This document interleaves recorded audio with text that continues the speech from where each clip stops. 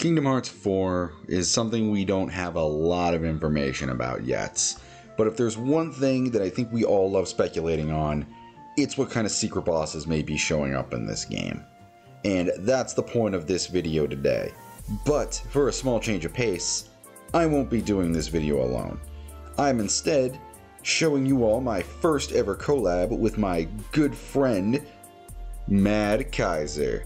He's a pretty cool guy. We met a while back and we both love JRPGs. And he was the one who actually hit me up for the collab. And I was so excited for that, I just couldn't help but say yes. Now, I'm even gonna give this guy the main floor. Take it away, Kaiser. I'll let you go first with your set of bosses you want to see. Hey everyone, what up? Mad Kaiser here. First, I want to give a thanks to Crimson Rosso for joining this collab. As you know, I'm into Kingdom Hearts, and honestly, it was an honor of being here. So, with Kingdom Hearts 4, we want to talk about its secret bosses, and with Kingdom Hearts 3, really improving their super bosses with Remind, with, the Data Org and Yuzora. And even to an extent, I also even liked base game Dark Inferno, but that's a bit of an unpopular opinion. But the point is, with the Kingdom Hearts 4 most likely now improving their super boss design, like with the Osaka team getting a foot on, it's safe to say that they will likely go even more crazier with the potential lineup of super bosses they have. So here we want to give some that we would like to see or possibly could see. So in no random order, I would just have to say my number 5 pick would have to be like some kind of Disney super boss, akin to what some of the ones like, say, Julius from Dream Drop Distance, as well as, say, the Ice Titan Kingdom Hearts 1. Like, I would like to see, another Disney cool super boss reminding of those good old days, and it could be from any thing. Like, if it's like, say, if we're going to Star Wars and one of the boss fights might be Darth Vader, I think the super boss could be like Emperor Palpatine. Like, I think he could potentially be a good super boss, because in a way he's similar to what Xehanort is overall. Like, Xehanort is in a way Palpatine of Kingdom Hearts in a way. I think, just trying to block his lightning and all that stuff, and use avoiding the force, all that stuff. I think he will be a really good super boss. It'll be a good, interesting way to sort of tie in before, his supposed death and Return of the Jedi, and lead into that, whatever the hell that thing was in Rise of Skywalker. God, that movie's so bad. But overall, I do think that he will be a good pick. Another 4th pick, I would say, is probably say a data version of say whoever the main antagonist of Kingdom Hearts 4 is. Whether it be the Foretellers or whether it be the Masters or Lucio, I think or they could even just be just a repeat of the final boss, but more stronger, more powerful. Like, in a way, we got what Dar Zamnes in Kingdom Hearts 2, where you could both fight a harder version of that fight from Kingdom Hearts 2 alongside the base one. Like, I think a harder version of the final boss will be very good and very cool. Number 3, I would say, is probably, just a Final Fantasy fight, like another cameo Final Fantasy fight, cause obviously Kingdom Hearts 3 did slightly lean less to that, only sort of a few returned in Remind, but not in the base game. And whether or not Nomura will keep, bringing Final Fantasy now that he has,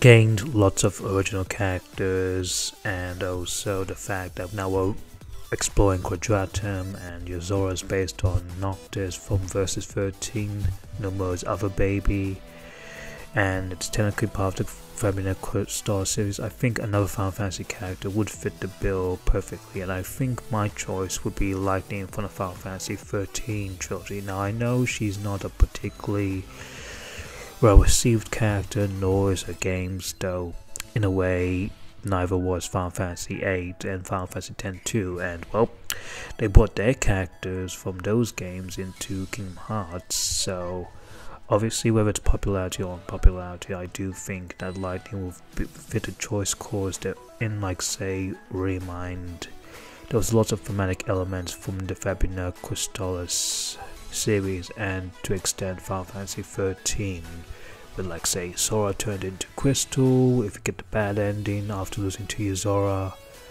all that good jazz. And I think Lightning will just be a very good fight to pick.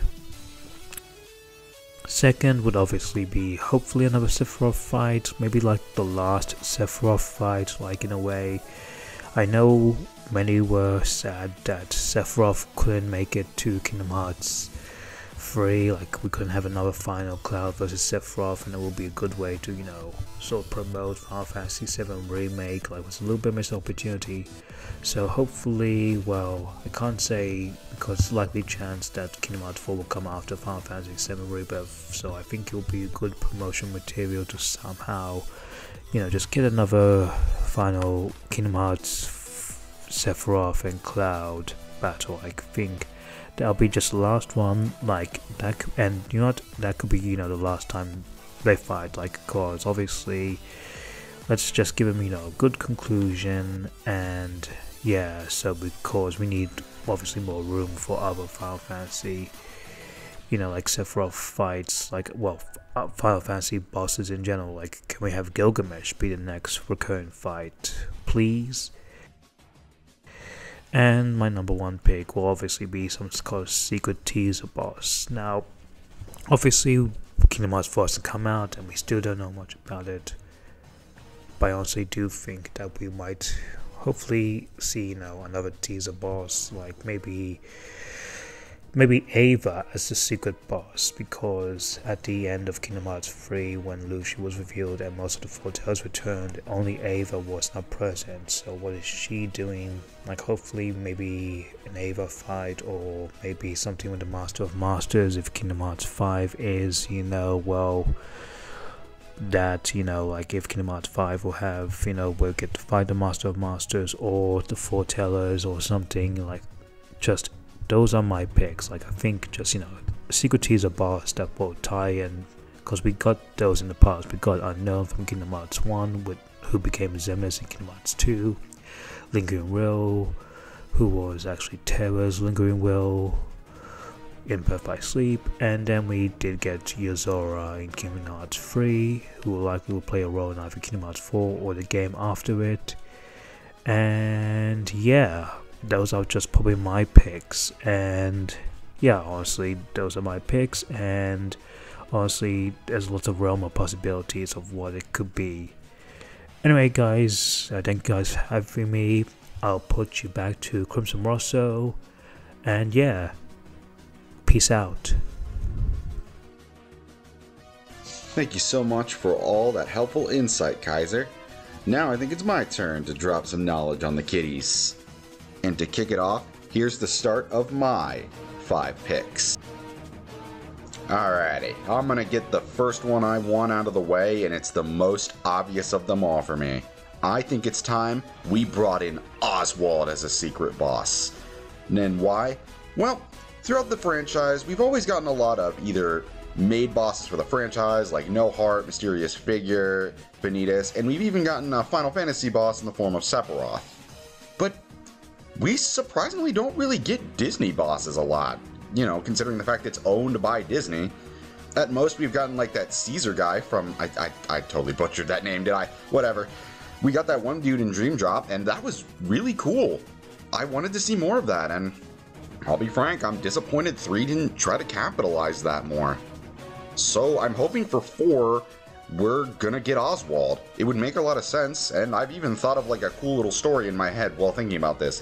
What if we got a side story where it was revealed that Oswald was working with Mickey under Yen Sid?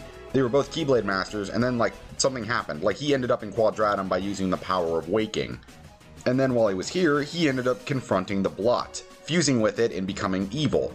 And Sora has to battle him in like a crazy one-on-one battle. Or even better, you could introduce this as Mickey showing up, and them working together to battle Oswald. His combo style would be very much like Mickey's, where he could lock you into fast combos, and then he could have these crazy big attacks where he uses the blot to destroy the area. I just would like to see that, in all honesty. I'd like to see Disney try to experiment with more of their bosses in games. It would be more fun to fight Disney villains. I want to fight some outside of the worlds that we go to.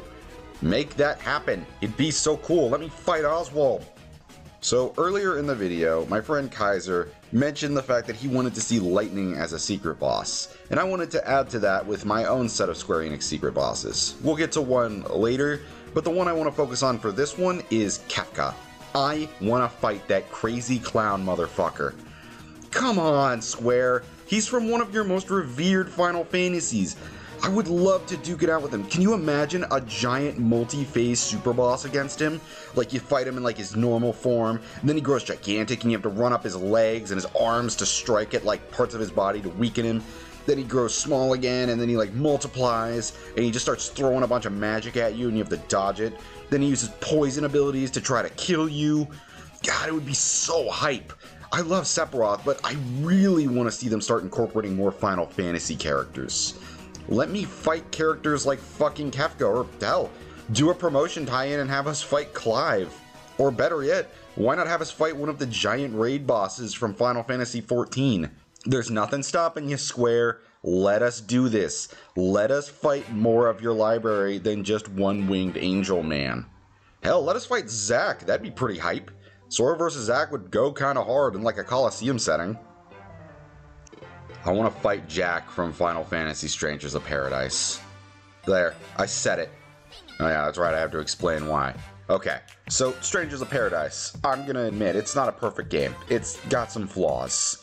But goddamn, did Jack end up being such a protagonist I ended up actually really liking, just because of how over the top they wrote him. And I also loved the combat of the game. I will fully admit that I think the combat is top notch in that game. And I would love it if Square incorporated Jack as a boss in Kingdom Hearts 4. Basically something like a crazy unlock or a Coliseum fight where you can battle him and his friends, or you can just fight him in his crazy armor at the end of the game. Like maybe he shows up trying to get Sora involved in his crazy plan of manipulating all the fate in the world. And then Sora's gonna be like, nah brah, I decide my own fate. And he's like, nah brah, I'm gonna beat your ass for that. And then they just fight. His style of combat could be very similar to the games, but given much more weight. For example, his normal slash attacks could reach farther, he could be throwing a bunch of magic at you, he could crystallize parts of the area that just cause perma-damage to you if you keep touching them. Or if you want to put a little more spice on these meatballs, you could have him swap between classes while fighting. For example, he's coming at you with his warrior class and he swaps over to mage and starts throwing fire gas at you. Just some crazy swapping abilities to keep you on your toes. And as an added little thing, maybe whenever he swaps, he takes less damage in that form. Like using warrior styles, he doesn't take as much damage from weapons, but in his magic styles, he doesn't take as much damage from magic, meaning you gotta time what you're fighting with. Hell, halfway through, he could call in his team and you have to fight all of them with various health bars. I'm going hard into this, but I really want Square to start utilizing more characters outside of Final Fantasy VII for things like boss fights and characterization.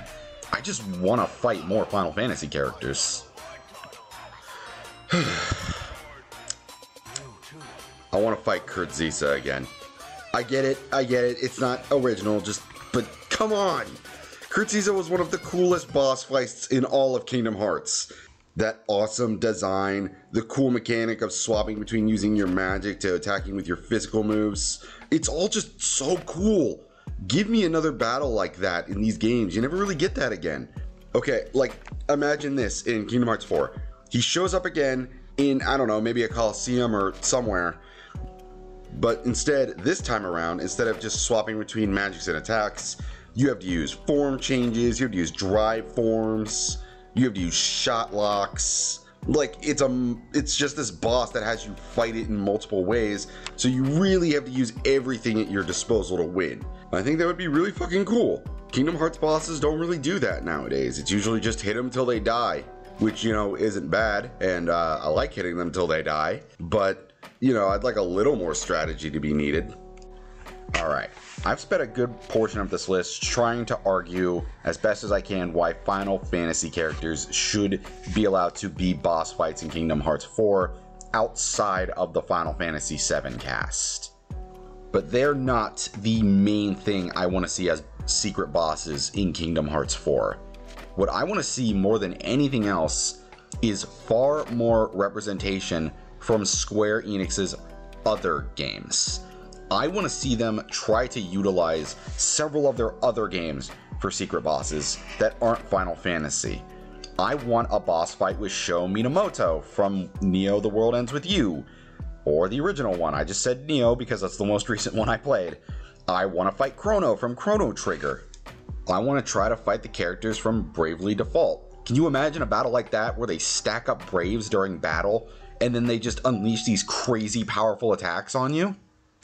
Square has multiple libraries of games under their belt, and they just don't ever try to put them in Kingdom Hearts stuff.